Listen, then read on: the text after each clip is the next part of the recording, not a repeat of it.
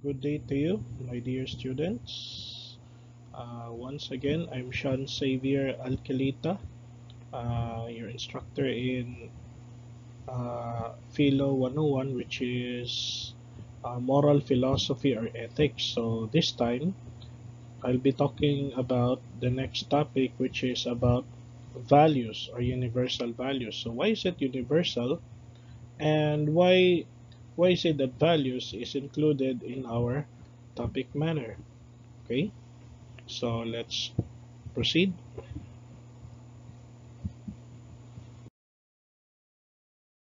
So we term value is a quality that wins people, things, events, or situations. No, so it designates a moral character or moral characteristics to each and every individual based on his habits. No, like piety, responsibility, justice, love, and etc. Next one is universal. It refers to a concept that refers the to each and every member of the class. So a set of all things created. What is common to all its kind, no?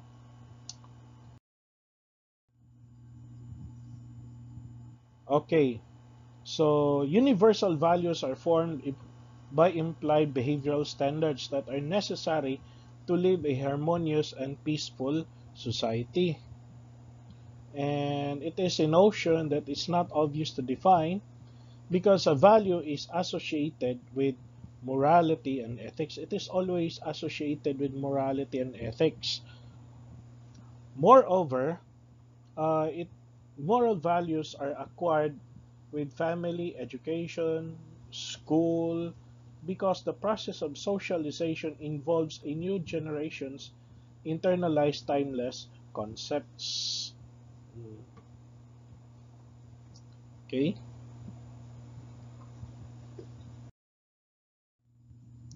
so let's start with the philosopher in the name of Max Scheler. So values for Scheler are particular class of ideal objects, intentional objects, of man's feelings. So the mind of every person is blind to a value. So because a value is a metaphysical concept. When I say metaphysics, it goes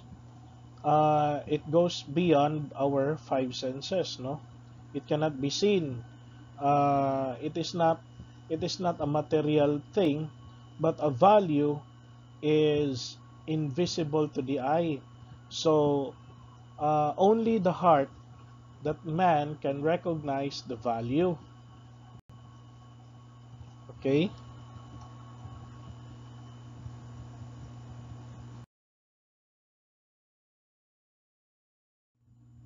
Okay. So another thing here that educators would say that values are caught and not taught. So man knows values through the heart because only man can feel it. Strictly speaking, man can think of values, but what man is thinking of is a concept of value. So man sees sees blind all empirical multiplicity and complexity of values because the basic structure of his heart, which is more deserving of being called the center of man as a spiritual being. So it is the heart that sees all the values, no? And we cannot see the values through our own senses. That's according to him, but it is the heart. Why? Because the human heart is the seat of the Ordo Amoris. The For Max Scheler, the humanity is basically it is based on our human heart. Why? It's because of the Ordo Amoris. So, which is the microcosm of the whole objective world of values. Mm, okay. And moreover, Max Scheler also claimed that a value has something to do with worth. And all human beings, according to Max Scheler, are the bearers of our own value. So what does it mean that human beings, man or human beings, are the bearers of value? It's because all of us have our own values. For example, if you're a millionaire, you're also, that is your value.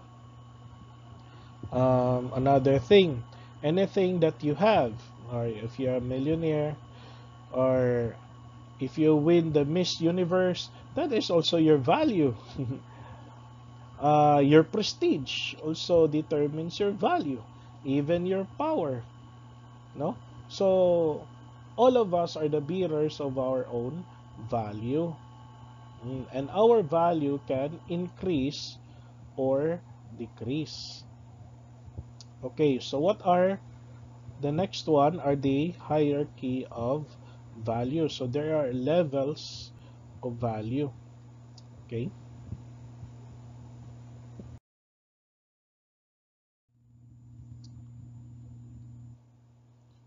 Okay, so what are the hierarchy of values according to Scheller? Number one is the sensory values. Sensory values are those values that are objects of sensory feelings and they're corresponding to subjective states of delight and pain. So anything that you agree or disagree, something that gives you comfort or something that gives you pain. So that is a sensory value. So you value some, normally we value something that is more pleasant rather than that gives you pain. But anything that is painful to you, something that you do not want to, adapt. So because we are by nature, man by nature wants more pleasure than pain. Yeah. So these are the sensory values. For example, uh, ayokong mag gusto ko maging milyonaryo. Okay, so you want to become a millionaire. Pero ayoko magtrabaho. Paano ka maging milyonaryo kung ayaw? Well, of course, that's one of the common sayings of people talking with, no, today. The next one is what we call it vital values. Values of the noble and the vulgar. So feeling states of this modality include all the modes of feeling of life like health, sickness, aging, exhaustion, energy, vigor, and others. So vital values, it's something to do with well-being, no? Um, we value our health. So I want to eat right, I want to exercise, eat a balanced diet. These are all the vital values. So I value my body, I value myself. So I have to be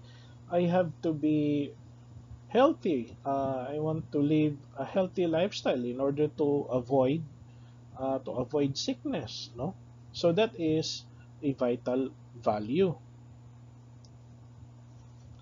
The next one is what we call it a spiritual values. No, so values correspond to spiritual feelings, more appropriately to the spiritual act of love. So the realm of spiritual value is distinct from the vital value. Now, in the kind of givenness, spiritual values have peculiar detachment. So what I mean detachment na, an independence from the sphere of the lived body, unlike vital values and sensory values. So there is still an dependence, no?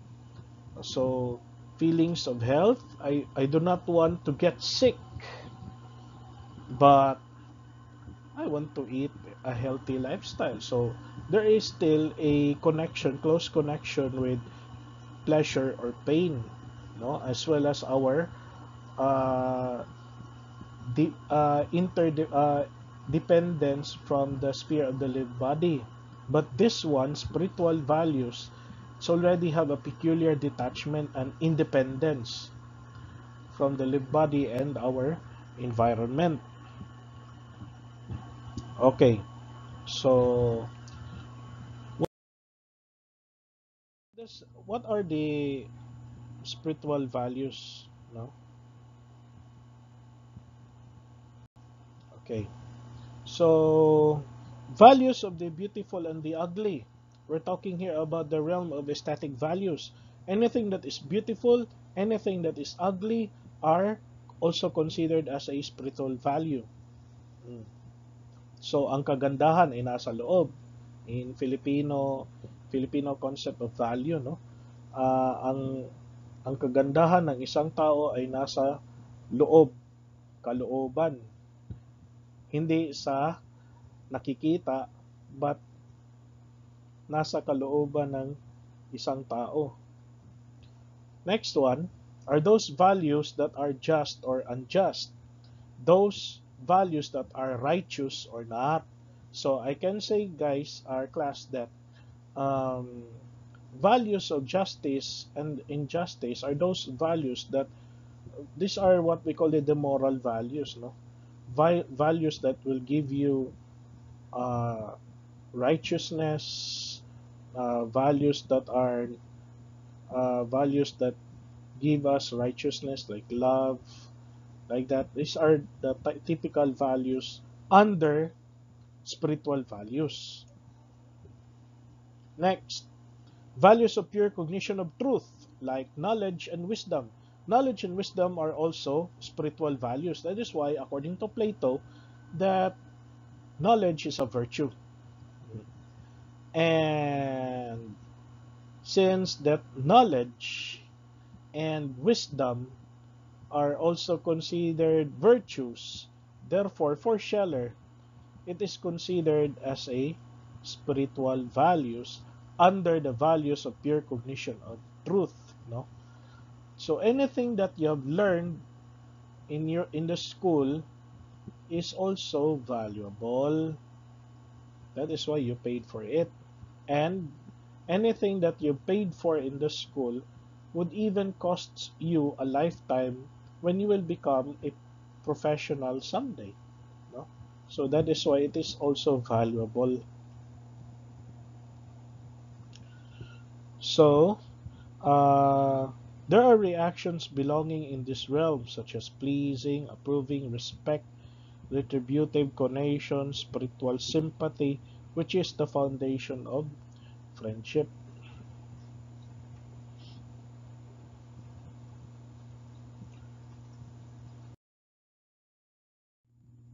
Okay, the last one, the highest of all values are those values of the holy and unholy. So these are the higher than spiritual values, and the vital one higher than the sensory values, no? So when we say values of the holy and unholy, these are the values that are pertaining to our religion, particularly pertaining to God. So that is why um, our respect towards the divine, our respect towards God should be given the highest value and should be given the highest honor of all things. Uh, that is why these values are totally independent of things and powers, persons held to be holy at different times. Under these values are those things of value in sacraments, cults, and other forms of worship. Okay?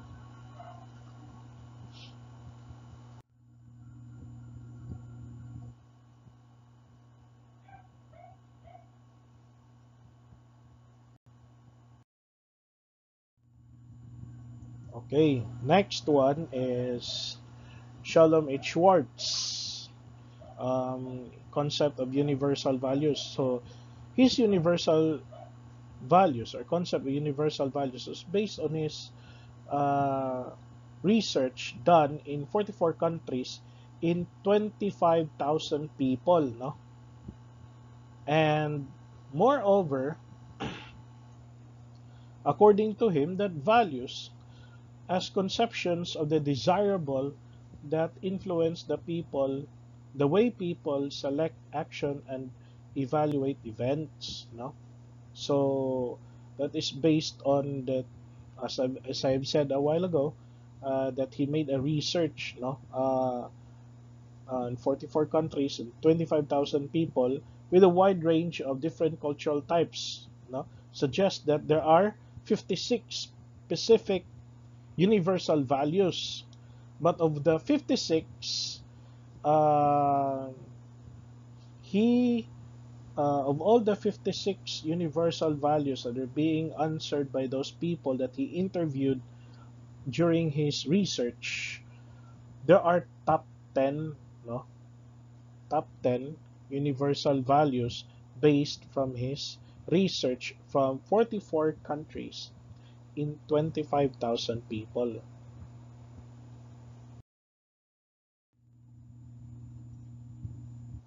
Okay, so these are the 10 top 10 universal values as what Schwartz have found out in his research.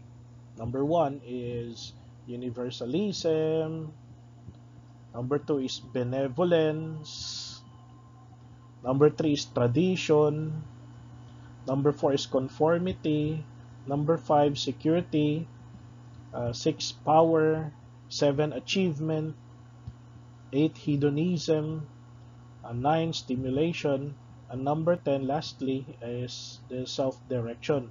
So when you say universalism, it is the understanding, appreciation, tolerance, and protection for the welfare of all people and for nature.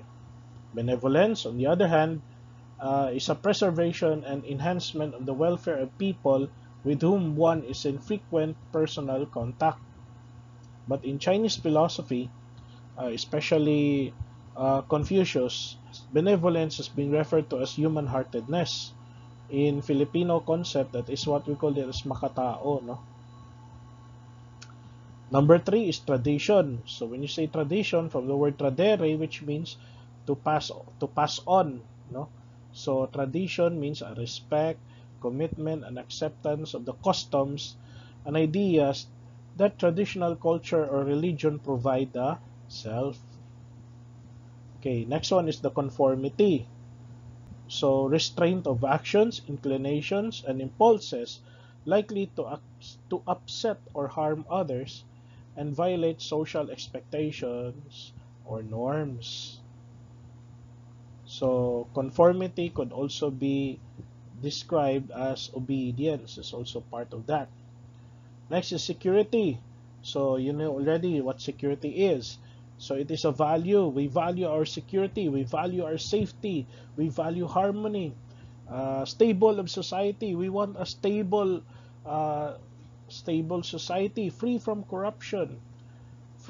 Stable of relationships and especially our own selves. Next one is the power. We're talking about here the social status and prestige or even control or dominance. So control or dominance, in other words, that you can have the skill of influencing over people and also resources. The next one is the achievement. Talking here about the personal success through demonstrating competence according to social standards.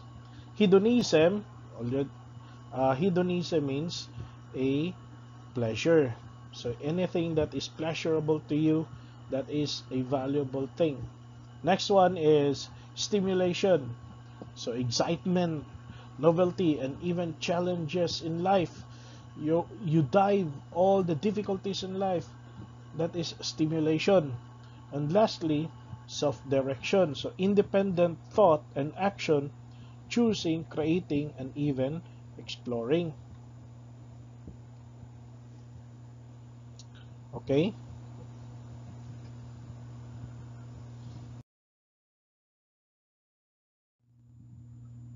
Okay, so first we discussed with Max Scheller's view on values.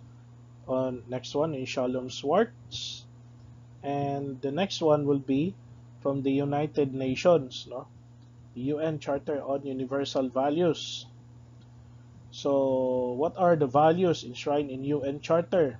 So, respect for fundamental human rights, social justice and human dignity, and respect for the equal right of men and women. And then on, in a speech in Tübingen University in Germany, UN Secretary General Kofi Annan emphasized that progress, equal rights, and human dignity are acutely needed in this age of globalization.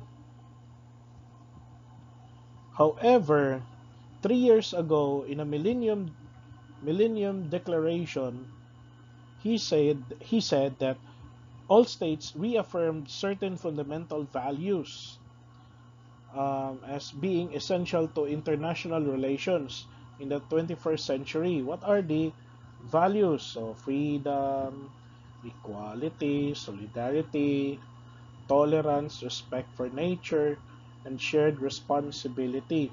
So they adopted the practical achievable targets, which is the MDG, or what we call it as the Millennium Development Goals, for relieving a blight of extreme poverty, making such rights as education, basic health care, clean water, a reality for all, and etc.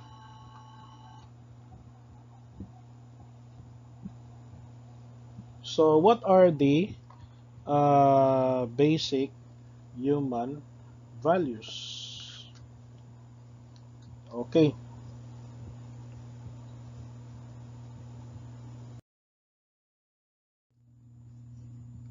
what are the basic universal human values? So number one is happiness.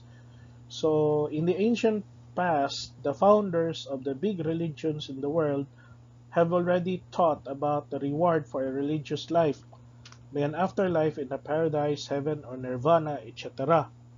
So to enjoy, there is an ultimate and eternal happiness. And from this, we can understand that in fact, eternal happiness is an ultimate value for all religious people.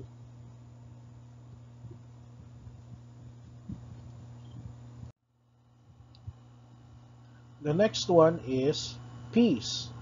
So peace has to be seen as a basic condition for freedom and happiness. For without peace, there cannot be a real freedom. You know?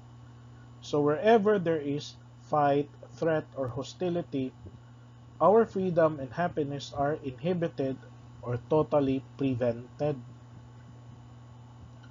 The next one is love. Love, in a general sense, can be best defined as feelings or an experience of deep connectedness or oneness with any other human being, any animal, plant, tree, thing, or unnameable. Love can also be experienced as something far beyond any comprehension and totally indescribable. That is why, according to philosopher Blaise Pascal, who is also a mathematician who invented a calculator, he said that the heart has a reasons in which the reason your human mind doesn't know. Char. Okay, so let me continue. Love may happen to us when we are able to be open to the beauty and nature of other people, or to the beauty and mystery of nature in general, or even the beautiful things. Hence, the importance of human friendly mentality, which contains an attitude of openness to the basically loving nature of others. And the state of openness out of human friendliness imply an openness and friendly attitude to the whole of existence. Next one is freedom, which means an experience of unrestricted and to be as much as possible independent of the social pleasure or pressure, as I've said, pressure of others. A basic condition for happiness is, however, the experience of an inner and mental freedom. Freedom from all kinds of stress, worry, anxiety, problems, obligations, and fears, often directly or indirectly caused by respectless, egocentric, and power oriented mentality many others in the society. So that is why, guys, um, inner freedom is more important than outer freedom. So our inner freedom can be changed by our own will, by our own selves, but the outer freedom can be difficult to change. Mm.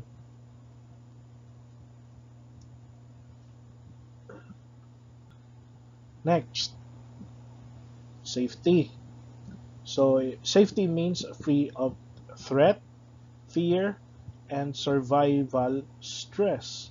Without safety, people tend to live out of their individual survival instinct, and long-term insecurity creates an egocentric survival mentality. Have you watched the movie The Purge? When the government declared the purge, everyone was in chaos and everyone fought, or every people fight for their safety. So that's it. Mm. Next is intelligence. Has been defined in many ways to include a capacity for logic, understanding, self-awareness, learning, emotional knowledge, reasoning, planning, creativity, and even problem solving.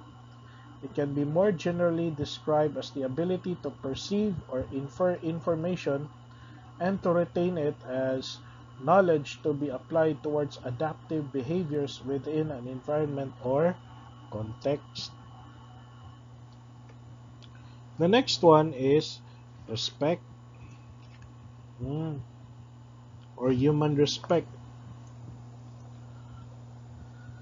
So the most basic principle of any social community is feelings of connectedness which come out from our perception, empathy, and awareness that the other human is basically as we are ourselves. So in this respect, the value of respect, it creates trust and a friendly attitude towards the other.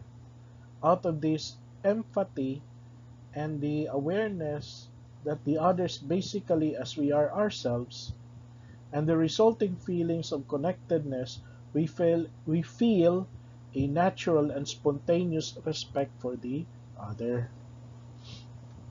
Next is equality. So originates from the word equalis or aqueous or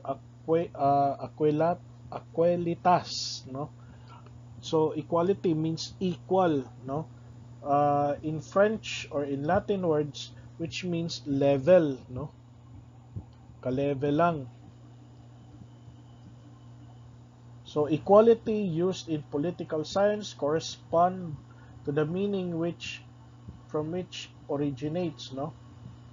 So every person has certain claims to equality. There are two very important forms of legal and formal equality. One is equality before the law and equality protection of law. What is to be noted here is that the legal member of the legal association can legitimately claim that all citizens must be treated equally by law and no discrimination is to be allowed. So everyone is equal, no, before the law, and since that everyone is equal, the government should see to it that everyone is treated equally. Every individual has the right to claim equal liberties with others when the state authority can ensure this. It will be assumed that justice will no longer be far away. Number 9 is a connection to number 8, which is justice. According to Aristotle, the justice is a virtue. It is a virtue on giving what is due to others. And here, it is a proper administration of the law, the fair and equitable treatment of all individuals under the law. So general justice is needed to realize and maintain our highest human values of freedom, peace, life, love, and happiness. And injustice can prevent or inhibit these highest human values. So that is justice. That is why, for Aristotle, there are two types of justice in his Nicomachean Ethics. First one is what we call it as commutative justice. So when you say commutative justice, that is a fair exchange. It's a justice based on a fair exchange. That is equality, kumbaga. For example, I buy, I want to buy a 120 grams of um, ano ba to? Junk food named uh, Chippy, worth, for example, 100 grams. That is worth 25 pesos. So I pay for 25 pesos. In exchange, I receive the Chippy. Okay? So that is fair exchange. That is equality. That is commutative justice. But when we say distributive justice, that's a second definition or second type. It is a justice based on giving what is due for a single person. Mm. So whatever the president receives his salary, for example, President Duterte is a president of the Republic of the Philippines, receives 399,000 pesos per month over a shall I say a sales lady working in a department store who receives only 12,000 pesos monthly. When some people say, it's unfair kasi mataas ang sweldo ni President Duterte or the President of the Philippines over the sales lady is also only receiving at a minimum rate. But justice demands that since that he's the President of the Philippines, so he should be paid much rather than rather than rather than on the someone who is working in a department store. Mm. Because his life, his uh, job is more difficult than working in a department store. So that is why he should be competing so much. Mm. Next is nature. Understanding our physical dependence on nature and our awareness of being part of it are needed to see the basic virtue of nature. So man is part of nature, and our very basic human existence is dependent of nature and its ecology. Okay? Lastly, of course, is health. So World Health Organization defined health as being a state of complete physical, mental, and social well-being, and not merely as the absence of disease or infirmity. So health is a resource for everyday life, not the objective of living. Health is the positive concept of emphasizing social and personal resources.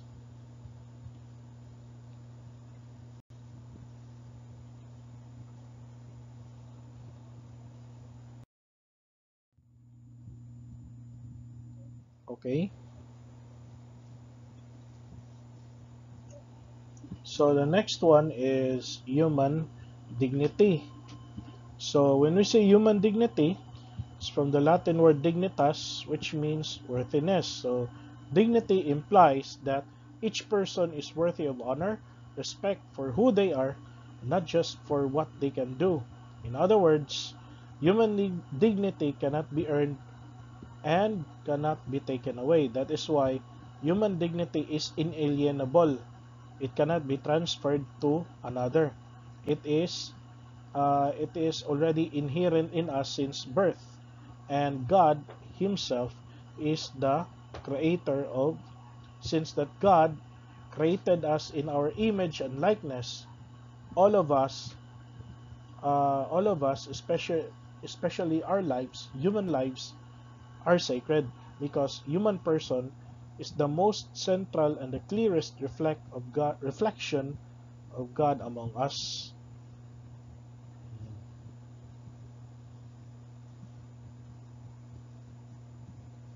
So human beings have transcendent worth and value that comes from God. So this dignity is not based on any human quality, legal mandate, or individual merit or accomplishment.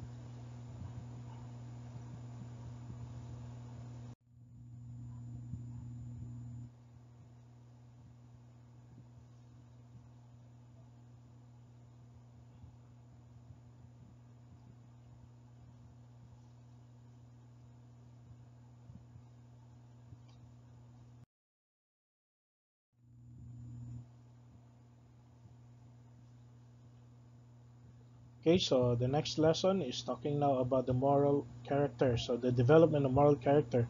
So the philosopher who discussed this one in his writings was Aristotle, that he tells us that there are good people in the world. So these are the ones who exhibit excellences. So what we call it the excellence of character or ethikai aretai. So from the word arete, which means an excellence.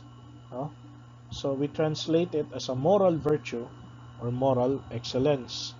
So when we speak of moral virtue or an excellence of character, the emphasis is on the combination of qualities that make an individual a sort of ethically admirable person that he is. No? So these are the qualities that makes a person an admirable, uh, no?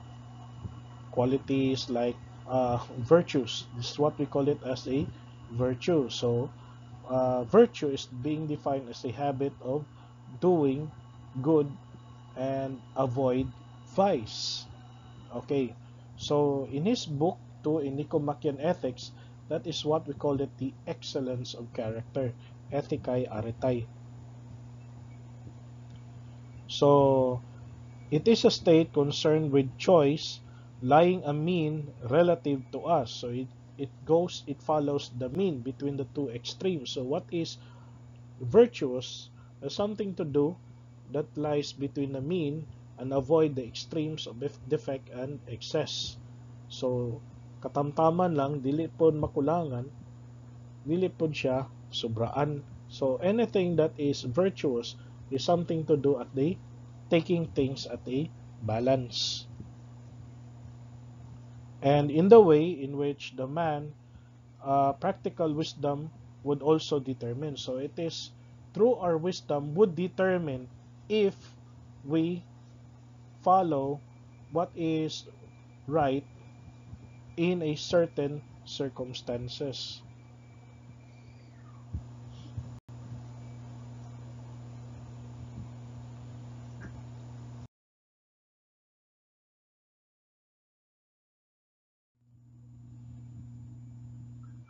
Okay, so what is a moral character?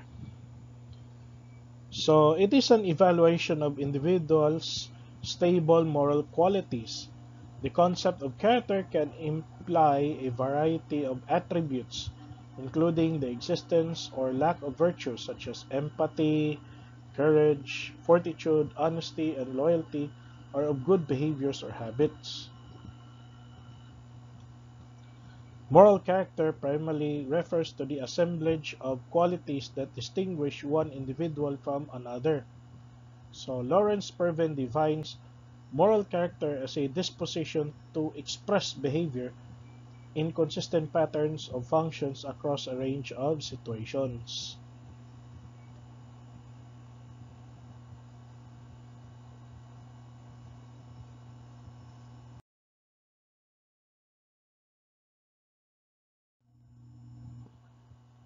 So the importance of having a character. So number one is to achieve peace of mind. So people with character sleep well at night. They take great pride in knowing that their intentions and actions are honorable. So people with character also stay true to their beliefs, do right by others, and always take the high ground. So that's number one. The second one is strengthen trust. So people with character enjoy meaningful relationships based on openness, honesty, and mutual respect. When you have good moral character, people know that your behavior is reliable and your heart is in the right place and your word is good as gold. So, palabra de honor. Of course, it can also build a solid, good reputation. So, that is something that we should take care of. No? Imuhang pangalan, your name. So, people with character command a rock-solid reputation. This helps them attract exciting opportunities like a magnet. Number four, reduce anxiety. People with character carry less baggage. No? They're comfortable within their own skin and they accept responsibility for their actions. They never have to play games, waste precious time, keeping their stories straight, and invent excuses to cover their behind. The next one is increase leadership effectiveness. Leaders with character are highly effective. They have no need to pull rank or resort to command and control to get results. Instead, they are effective because they are knowledgeable, admired, trusted, and respected. Respected, no? So this helps them secure buy-in automatically without requiring egregious rules and strong oversight designed to force compliance. Of course, it builds confidence. People with character don't worry about embarrassment if their actions are publicly disclosed. This alleviates the need for damage control or the fear of potential disgrace as a result of the indiscretions. Moreover, you'll become a positive role model. So people with character set the standard for excellence. They live their life as an open book, teaching others important life lessons through their words and their deeds. Number 8, so they will live a purpose-driven life.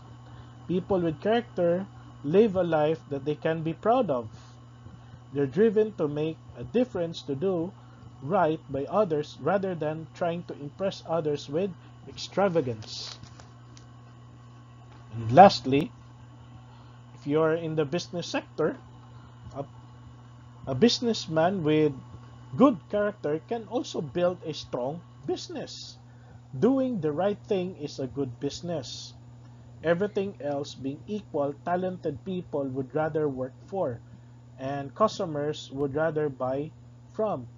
So, companies that do right by their people, customers, and communities, while unprincipled business tactics, so business tactics that have no principles, doesn't have any, or business tactics that do not have a core values, mhm, may provide short-term results, and moreover, it is not a long-term strategy at all. That is why character matters.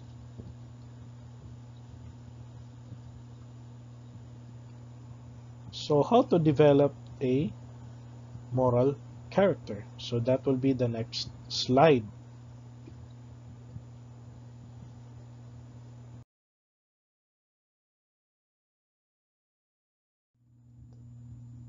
So the development of moral character will start with to defining your core values. That is why that is your assignment that I give you. What is your family core values in my family? Because the core values of your family would define the characteristics that you have as a whole family. Uh, so, know what is most important to you by determining your values for your professional and personal life. These are the principles that are foundation of your priorities, choices, actions, and behaviors. The next one is habits. Practice the habits. Habits is something that is a repetition, an action, repetitive action, no? Something that you do every day, something that you do all the time, no? So pick or one or two of the traits of good character to practice for several weeks. Write down the actions you want to take or the behaviors you define that reflect this trait and implement them into your daily life and interaction. So when a rubber band on your wrist, create reminders to help you practice. The third one is to find the people with a character. Surround yourself with people who reflect the character traits you want to embrace. They will inspire and motivate you to build these traits in yourself. Try to avoid people who have a weak character and make bad decisions. So surround yourself with the if you're surrounding with people who are mahilig sa bisyo, of course, you'll tend to follow what they do. But if you surround with people who are very successful, of course, you will also become a successful person because a character of one person can also be, it's like a virus, no? Um, uh, Nakakahawa yan, no? So if kung nakahawa ka sa character na good character, it could also be part, you could also be part from that, no? But if you're also surrounded with people with many vices, you can also follow what they do. Okay, number four is to take some risks. So start taking small actions toward a goal or value that involves some level of risk. When you face the possibility of failure and challenge yourself toward success, so you become mentally and emotionally stronger and more committed to your principles. So that's why one saint said, Saint Louis de Montfort, if you don't take risks for God, you won't do anything great for Him. Next one is stretch yourself. Create high standards and big goals for yourself.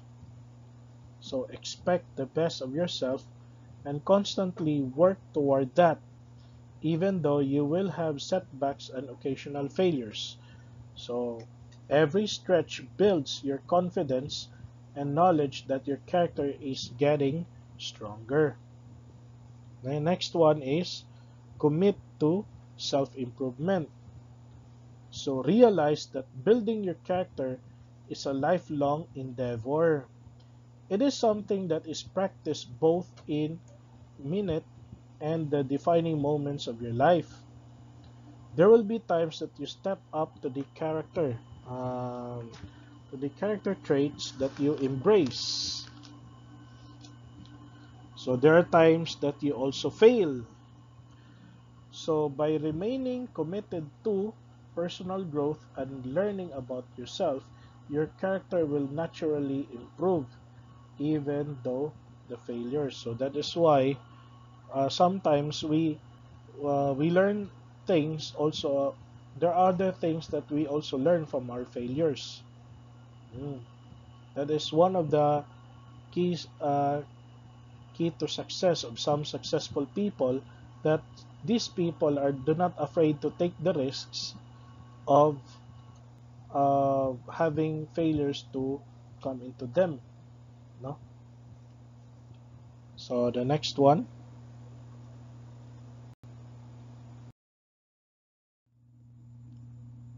So some good character traits to practice. Number one, attract the trust and respect of other people. It allows you to influence others. It changes your perspective about failure. That is why, as I've said, that sometimes failure could also lead us to success. Um, it sustains you through your difficult times or opposition. It improves your self-esteem, self-respect, and confidence. Number six, it creates it's a foundation for happy and healthy relationship. Number seven, helps you stay committed to your values and goals. And lastly, it improves your chance of success in work and other endeavors.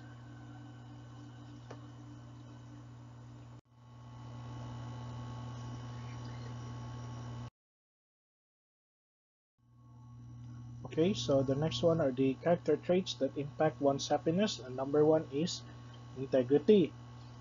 So it's by having strong moral principles and core values and then conducting your life with those as your guide. So person with strong integrity are those people whose moral principles and core values are the guiding points in their own lives. The next one is honesty. It's more than telling the truth, and it's living with the truth.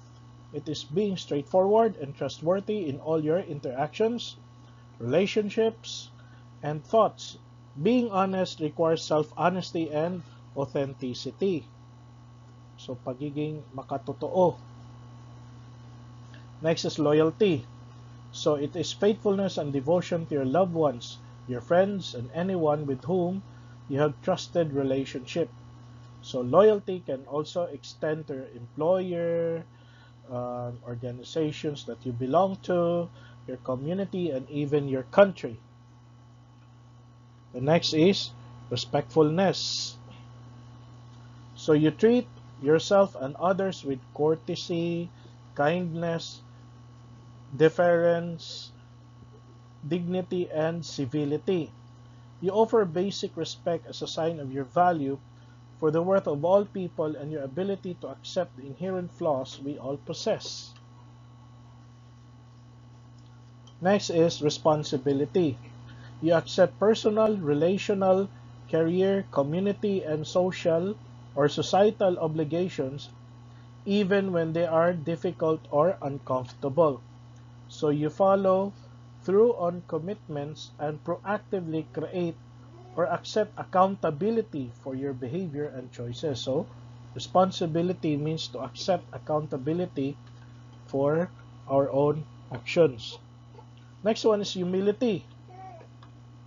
So mapayobsanon in Bisaya, but actually it is not some others would say nga gwapa lagi kaday. Ayun ko dili oy.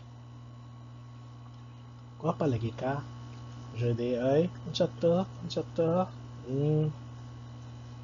So humility or profound humility is that you have a confident and yet a modest opinion of your own self-importance. So you don't see yourself as too good for other people or situations. So you have a learning and growth mindset and a desire to express and experience gratitude for what you have, rather than expecting you deserve more. The next one is compassion. You have a deep sympathy and pity for the suffering and misfortune of others. You have a desire to do something to alleviate their suffering. Next is fairness. Using discernment, compassion, and integrity, you strive to make decisions and take actions based on what you consider the ultimate best course or outcome for all involved. Next is forgiveness, mapasayloon. You make conscious and intentional decisions to let go of the resentment and anger towards someone for an offense. Whether or not forgiveness is sought by the offender. So, Those people who offended someone are the only those people who can take the first move to ask for forgiveness. So forgiveness may or may not include pardoning, restoration, or reconciliation. It extends both to others and to oneself. Next is authenticity. Pagka makatotoo. So you're able to be your real and true self. Be true to yourself without pretension, posturing, or insincerity. So you are capable of showing appropriate vulnerability and self-awareness. Next is courage. So according to Aristotle, courage is a virtue when it's a virtue of how or to avoid dangerous and difficult situations. When to face or when to avoid dangerous situations. But here, on the other hand, it also implies that in spite of fear of danger, discomfort, or pain, you have the mental fortitude. So that is why the word here is fortitude. To carry on with a commitment, plan, or decision, knowing it is the right or the best course of action.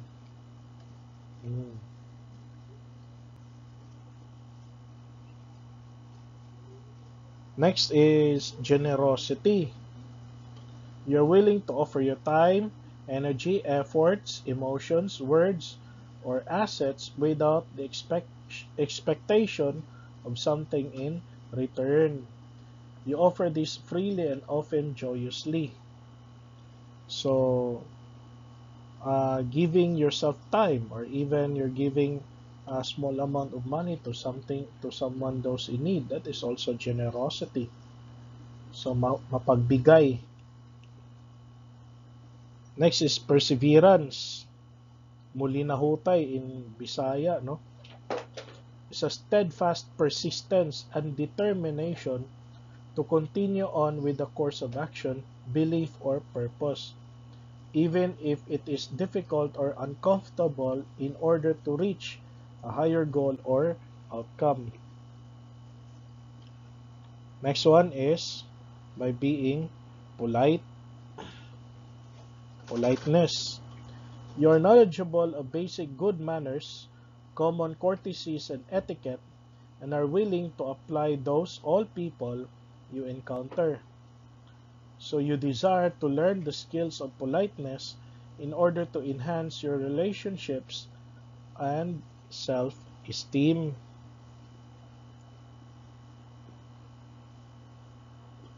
Next one is kindness. It is an attitude of being considerate, helpful, and benevolent to others.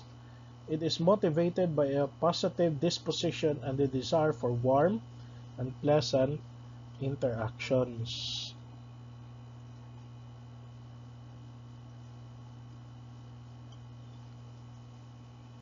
Next one is lovingness. So it is the ability to be loving toward those you love, means showing them through your words, actions, and expressions how deeply you care about them. It includes the willingness to be open and vulnerable. So the next one, 17, is optimism. So it is a sense of hopefulness and confidence about the future. So optimism, other words, means hope. It involves a positive mental attitude in which you interpret life events, people, and situations in a promising light. Reliability. You can be consistently depended upon to follow through on your commitments, actions, and decisions. You do what you say you will do. That's reliability. The next one is conscientiousness. So you have the desire to do things well or to the best of your ability. You are thorough careful, efficient, organized, and vigilant in your efforts based on your own principles or sense of what is right. The last one is self-discipline. So you're able, through good habits or willpower, to overcome your desires or feelings in order to follow the best course of action or to rise to your commitments or principles. So you have the strong sense of self-control in order to reach the desired goal. So the best example of the model of self-discipline is Kobe Bryant.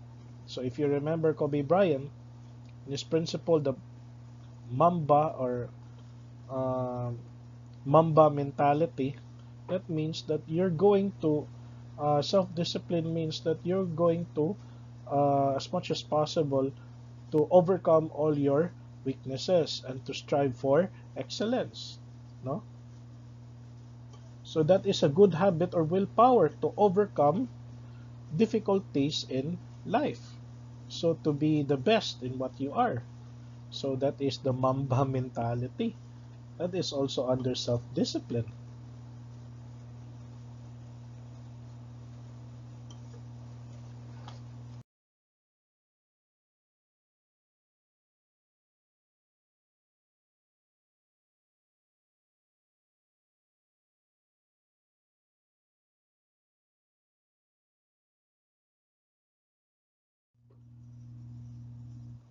Okay, so our next one here will be the stages of moral development.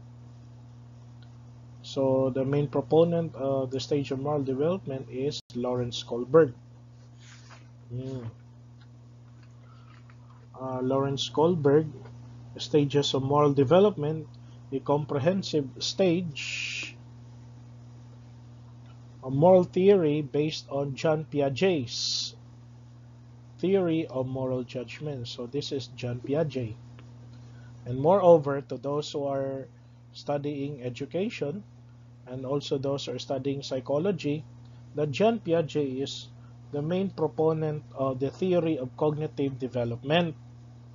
But Lawrence Kohlberg is more on the stages of moral development in the persons, no?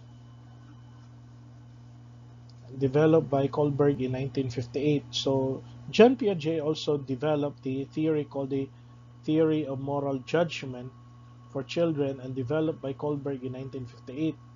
So cognitive in nature, Kohlberg's theory focuses on the thinking process, no? And that occurs when one decides whether a behavior is right or wrong. Okay, so there are other criticisms against the moral theory or the moral development of uh, Lawrence Kohlberg. And one of the persons or one of those people who contradicted this claim was his research assistant in the name of Carol Gilligan, mm, who consequently developed her own ideas of moral development in her book, The Different Voice, no? Psychological Theory and Women's Development. So she reacted, it's because Kohlberg, Kohlberg's theory or stages of moral development that felt that more males than females moved past four in the moral development. So, moreover, he criticized her former mentor's theory because it was based on the upper class white men or boys in his research. And she argued that women are not deficient in their moral reasoning. So she proposed that males and females reason differently.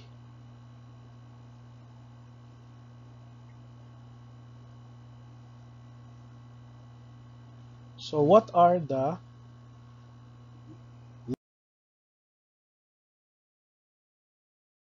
levels and the stages of moral development? Okay, so there are three levels And each level has two stages. So level 1 is pre-conventional morality. That is usually on the toddlers and even small kids, no? The stage 1 is the obedience and punishment. It is a behavior driven by avoiding punishment. So, um, so I don't like to do bad things because I do not want to get jailed. So I don't want to steal because I don't want to go to jail. So that is stage 1. But on stage 2 is based on the individual interest, moreover self-interest, no? So I want to do good things because I want to be rewarded. For example, um, there's a lost and found section. There's a I found a lost 500,000 pesos inside the bag, and I want to return this because I want to receive a good reward. That is stage 2. That's level 1. Level 2 is a conventional morality. Okay. So when you say conventional, so you follow the norms of the society. So in stage 3 is interpersonal. It's what we call it nice boy or nice girl stage, or good boy or good girl stage. What does it mean here? Okay. So kung ano ang uso, sasabay ka. So if your favorite actor or actress, favorite actor, lalaki, if you do earrings, sunod ka dayon earrings. Kung ang haircut niya is may pahak diri, pahak sad ka. So that is stage 3. That is nice boy, nice girl, or being cool girl or cool boy in this stage, no? But in stage 4, it is based on the law and order orientation stage, no? So you tend to your behavior is driven by obeying the laws, obeying the authority, you obey the rules and regulations of the school. So I give you an example here. There you are, you want to cross the street. You want to cross the street, and then there's across the street there is a signage there, no jaywalking. Okay, no jaywalking. Now you want to cross the street and you observe walang CCTO or traffic law enforcer to catch the violators, no law violators, road rules. Now walang traffic law enforcers. Okay, and then bisan pag even though it is stop, kahit pag stop, and then some people would cross the street kahit pa stop, and then sasabay ka. What stage is that? Stage 3 or stage 4? Sasabay ka. That is stage 3. Because nisabay man ka. You sasabay ka. You follow the bandwagon to those people who are violating the road rules. But on stage 4, kahit pag stop na, or shall I say, kahit stop pa ang signal, kahit tumatabok na ang mga tao, of course, you have to follow the traffic sign that you had to stop. Kahit pang iba dyan, tumatabok na. It is because that your drive, your behavior is driven by the following the road rules and regulations. So that is stage 4. Okay, stage 5. On the other hand, stage 5 is based on a social contract orientation.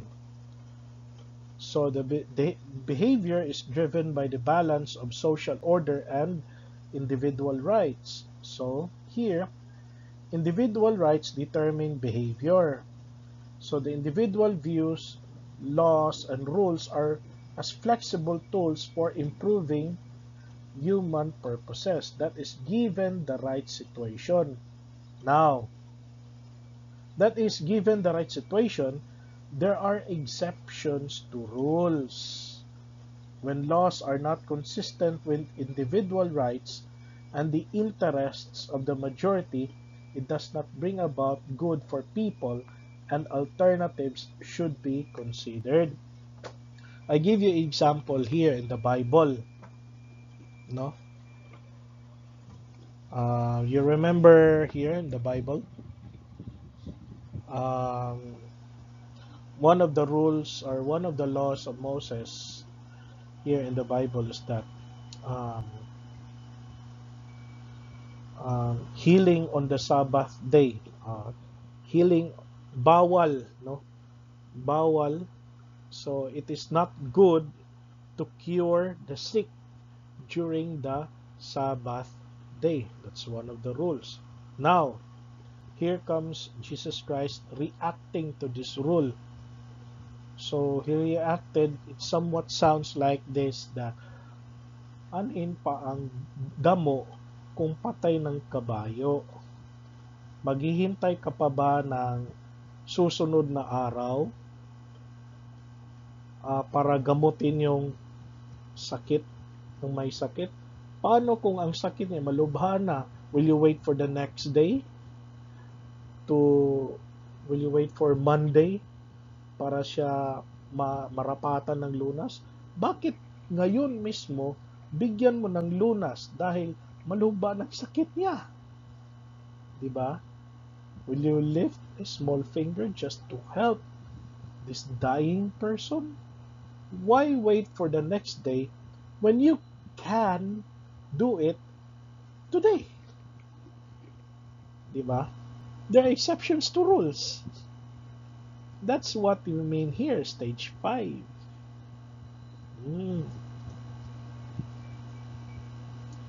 Now, lastly, stage 6. That is why in stage 5, that's according to, before I proceed to stage 6, that's according to Friedrich Nietzsche, that there should be a transvaluation of values, that our values should be transvalued. In what does it mean, transvaluation of values? That what is good for today may not be good for tomorrow. Kung marapatan ng lunas, so that law, when law destroys the life of man, take away that law. Life is more important than the law itself. That's transvaluation of values. And lastly, stage 6. So universal ethics sa behavior driven by internal moral principles. No? So according to Kohlberg, this is the highest stage of functioning. However, he claimed that some individuals will never match or will never reach, no, not match, reach this level. There's some others hindi na nakarating sa stage 6. Christ have already reached this. Mother Teresa, when she fed the thousands of dying people like that. At this stage, the appropriate action is determined by one's self-chosen ethical principles of conscience. These principles are abstract and universal in application. So this type of reasoning involves taking the perspective of every person or group that could potentially be affected by the decision. So the next slide will give you an in-depth details. The last two slides give you in-depth details of the stages of moral development. So I'll provide you with a video for your viewing. So take a look.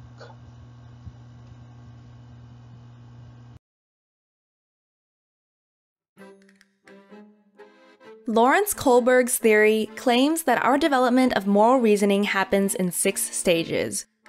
The stages themselves are structured in 3 levels: pre-conventional, conventional, and post-conventional. To understand this better, imagine a conflict at school. There is a fight in the schoolyard. 2 ninth graders are beating up Tom. Those who watch the fight are at different stages of moral development. Let's see what they do and how they justify their behavior. At stage 1, we make moral judgments based on obedience and punishment. Finn's sense of good or bad is directly linked to whether he gets punished or not. Finn sees what is happening to his friend and wants to help, but he doesn't because he is afraid the teacher may punish him if he gets caught fighting. He asks himself, how can I avoid punishment? At stage 2, we are motivated by self-interest. Mary decides to intervene and help Tom. She knows that she might get punished, but she also knows that she could become a victim herself someday. If she helps Tom now, he might help her in the future. She is asking herself, what's in it for me? At stage 3, interpersonal accord and conformity guide our moral judgment. Betty sees the fight and wants to intervene, but when she realizes that all the others are just watching, she decides not to get involved. She wants others to see that she is a good girl who is conforming with the ethics of the community. She asks herself, what do others think of me? At stage 4, we value authority and want to maintain social order. When the teacher sees the group fighting, he immediately steps in and shouts, "Stop! Fighting at school is forbidden." He feels that, above all, it is important to follow the rules, otherwise chaos breaks out. He feels it is his duty to uphold the rules that sustain a functioning society. He asks himself, how can I maintain law and order? At stage 5, we understand rules as a social contract, as opposed to a strict order. Jessie, who watches from afar, is not sure how she feels about this. To her, rules make sense only if they serve the right purpose. Obviously, the school rules prohibit fighting, but maybe Tom deserves to finally learn his lesson. Just yesterday, he punched a young girl from grade 1. She asks herself, does a rule truly serve all members of the community? At stage 6, we are guided by universal ethical principles. All those involved now have to face the headmaster. He first explains the school rules and why they exist. He then clarifies that rules are valid only if they are grounded in justice. The commitment to justice carries with it an obligation to disobey unjust rules. The headmaster's highest moral principle is compassion. He believes that all people should learn to understand each other's viewpoints and that they don't feel alone with their feelings. He asks, what are the abstract ethical principles that serve my understandings of justice? At the pre-conventional level, Finn is driven by fear and Mary by self-interest. Both judge what is right or wrong by the direct consequences they expect for themselves and not by social norms. This form of reasoning is common among children. At the conventional level, Betty responds to peer pressure, and the teacher follows the rules. Their morality is centered around what society regards as right. At this level, the fairness of rules is seldom questioned. It is common to think like this during adolescence and adulthood. At the post-conventional level, Jesse knows that things are complicated because individuals may disobey rules inconsistent with their own morality. The headmaster follows a universal ethical idea, at complete disconnect with what society thinks or the rules say. To him, everything is solved through compassion. The right behavior, in his opinion, is therefore never a means to an end, but always an end in itself.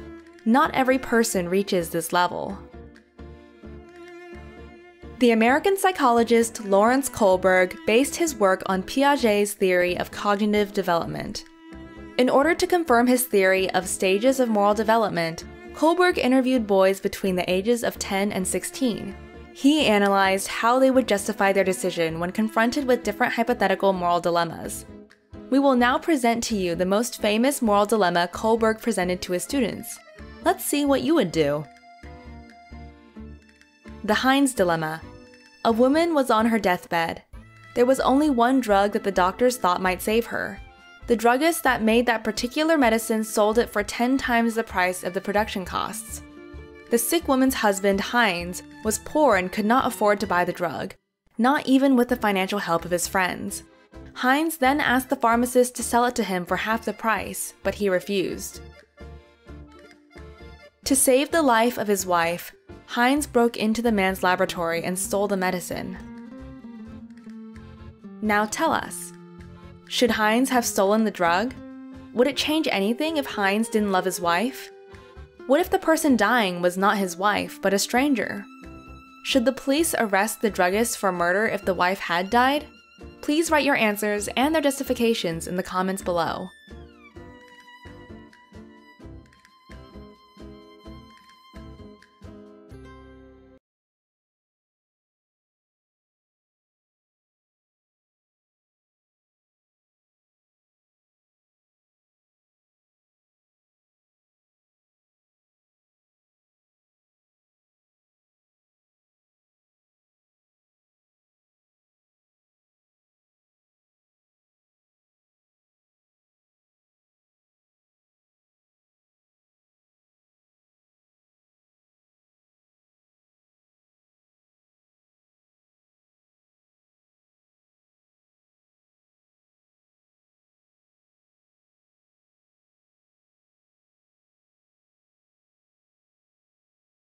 Hi, my name's Brian Collin with Learn My Test. If you need to do well on your exams, take practice tests. If you need to make practice tests, go to learnmytest.com. Learn My Test will help you make your own practice tests to study for your exams.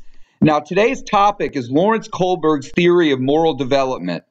Kohlberg's research focused on giving people hypothetical moral dilemmas. So I'm going to start by giving you one of Kohlberg's most famous hypothetical moral dilemmas, Heinz and the drug. So here's Heinz and his wife, Clara. Clara gets very sick and goes to see the doctor. The doctor tells her that she has a life-threatening illness and has only a month to live unless she gets a special medication that is only available at certain pharmacies. Heinz and Clara went to the pharmacy to get Clara's prescription, but unfortunately they found out the prescription cost $10,000, and they do not have $10,000, nor do they have good health insurance. So they had to leave the pharmacy without Clara's prescription. Clara and Heinz went to 10 banks, and none of them would give them a loan for $10,000 to buy Clara's medication. Now Heinz has thought of stealing the drug from the pharmacy. If you were Heinz, would you steal the drug to save your wife? So I want you to write down, if you were Heinz, would you steal the drug, yes or no? And then the second question is, why or why not? Kohlberg would give hypothetical moral dilemmas like Heinz and the drug to the same person when they're a child, an adolescent, a young adult, and an older adult, hoping to find a pattern in their responding as they aged. This is called longitudinal research. As people age, Kohlberg found a pattern in how people justified why they wouldn't steal the drug. Kohlberg was able to demonstrate this pattern with other hypothetical moral dilemmas. This would lay the groundwork for his theory of moral development. Kohlberg's theory consists of 3 levels and 6 stages. The first level is the pre-conventional level. Stage 1 is the avoid punishment stage. This means the person will justify their response by avoiding punishment. Like, I don't want to steal the drug because I don't want to go to jail. Stage 2, and the last stage of the pre-conventional level, is considered the what's in it for me stage. So, for example, someone in stage 2 would say, I would steal the drug because if I steal the drug and my wife lives, I will be considered a hero. What's in it for me? I'll be a hero, so I should steal the drug.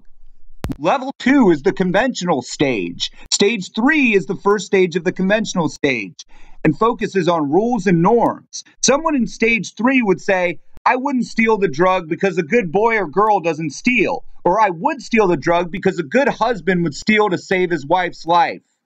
Stage 4 is a response that includes following the rules and maintaining societal norms. For example, someone in stage 4 would say, I wouldn't steal the drug because it's against the law. Or, I would steal the drug because most honest people would steal to save their wife's life. Carol Gilligan, one of Kohlberg's students, believed that Kohlberg's theory was biased against females.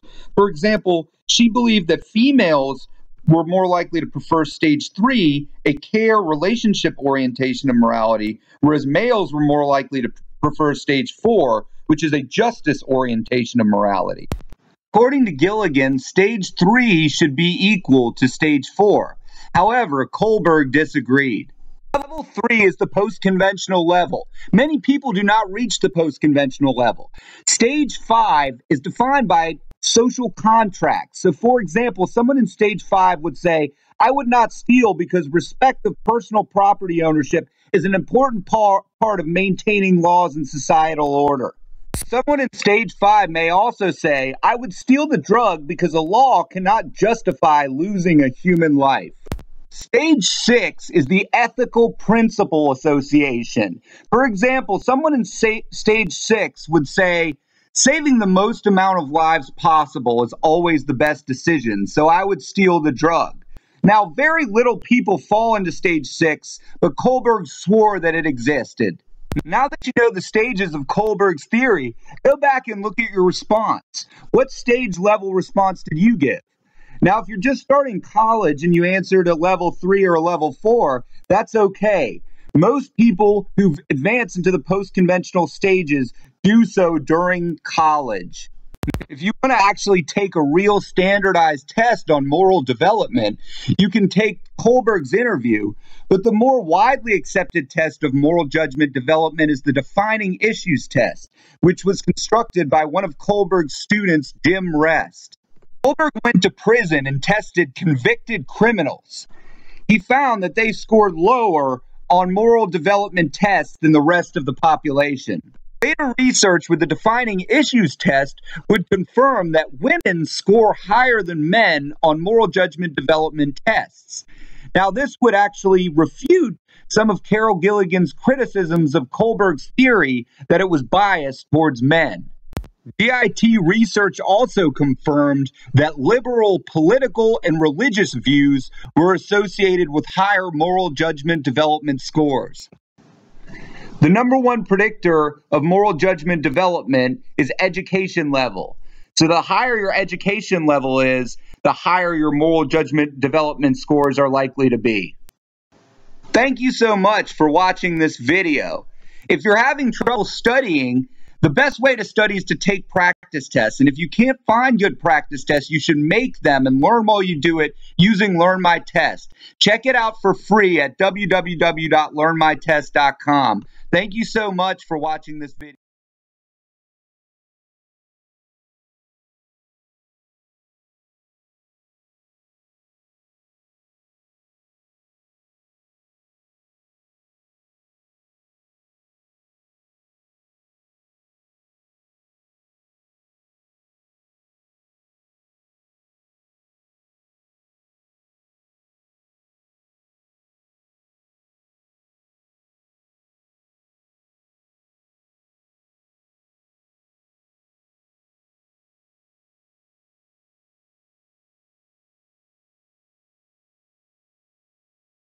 Hi, my name's Brian.